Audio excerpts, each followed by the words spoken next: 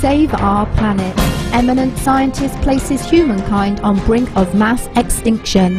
During a rare interview, venerated Professor Emeritus Dr. Frank Fenner of Australian National University, known for his key role in the global elimination of smallpox, stated that population growth and climate change are pushing many animal species, including humankind, to a likely vanishing point within 100 years. Dr. Fenner joins other scientists who have described the Earth as ushering in the Anthropocene time period, a term that refers to an era of human-driven climate change.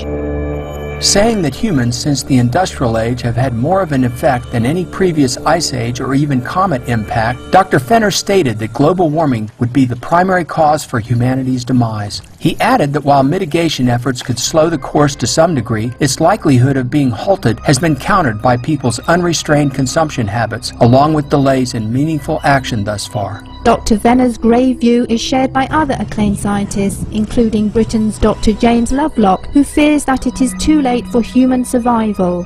However, others, including Australian expert human ecologist Dr. Stephen Boyden, are still cautiously optimistic. As stated by Dr. Boyden, some of us still harbour the hope that there will come about an awareness of the situation, and as a result the revolutionary changes necessary to achieve ecological sustainability. Our thanks for your candid views, Drs. Fenner, Lovelock, and Boyden. We sincerely pray for the quick awakening and sustainable actions that are necessary to preserve lives on our planet.